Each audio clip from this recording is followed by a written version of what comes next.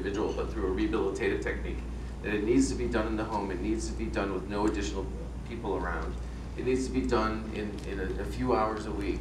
And it needs to have dramatic benefits across multiple domains. It's not enough to give you recovery. Not good enough. Okay? It needs to give you multiple benefits, including exercise. You know, it's amazing that in the Surgeon General's 2010 report, that they emphasize the need for exercise in every human being, and that it's a state of emergency in the United States because up to 60% of individuals are sedentary.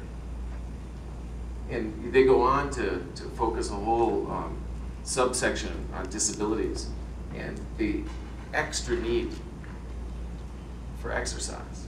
They go on to emphasize the concept that although some physiology changes as a result of injury, the basic principles of exercise physiology are largely remain intact. So 1,000 of studies that have been done with exercise, placebo-controlled, randomized trials, in able-bodied individuals applied to those disabled. Okay. And I don't want to see a scientist spending their time looking at physical outcomes, because that's already proven. That's already proven, you know.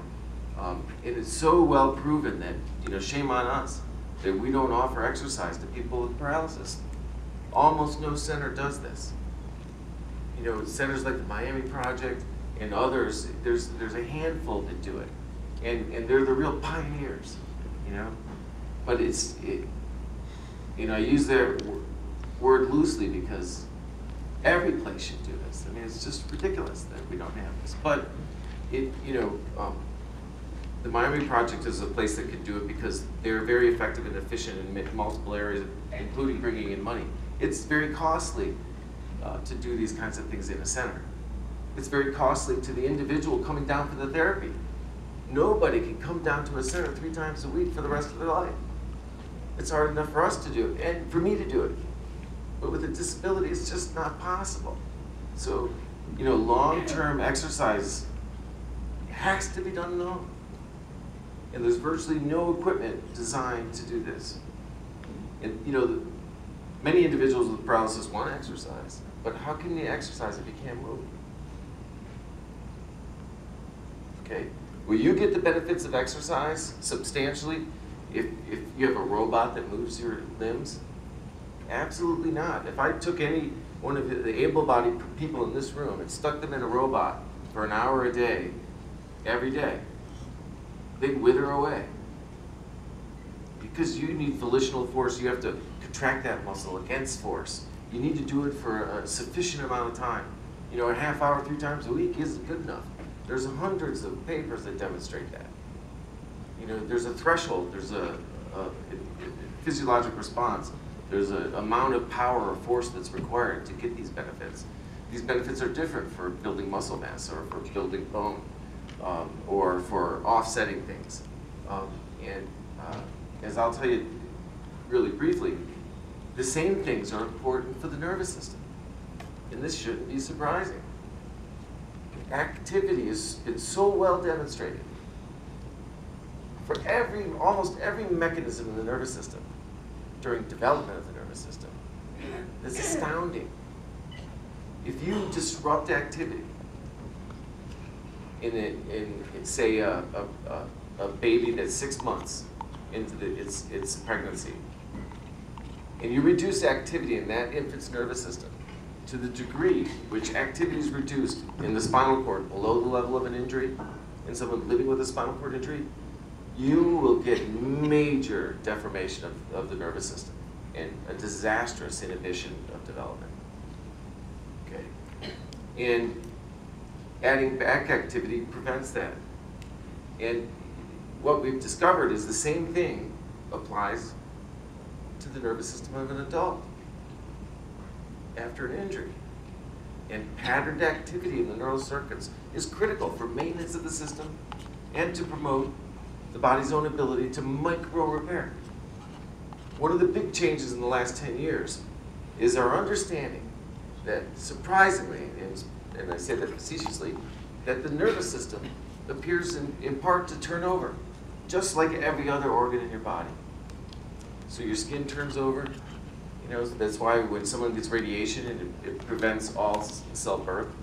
First, your skin sloughs off, your GI tract sloughs off first, and you know those cells have to be replaced every 3 or 4 days.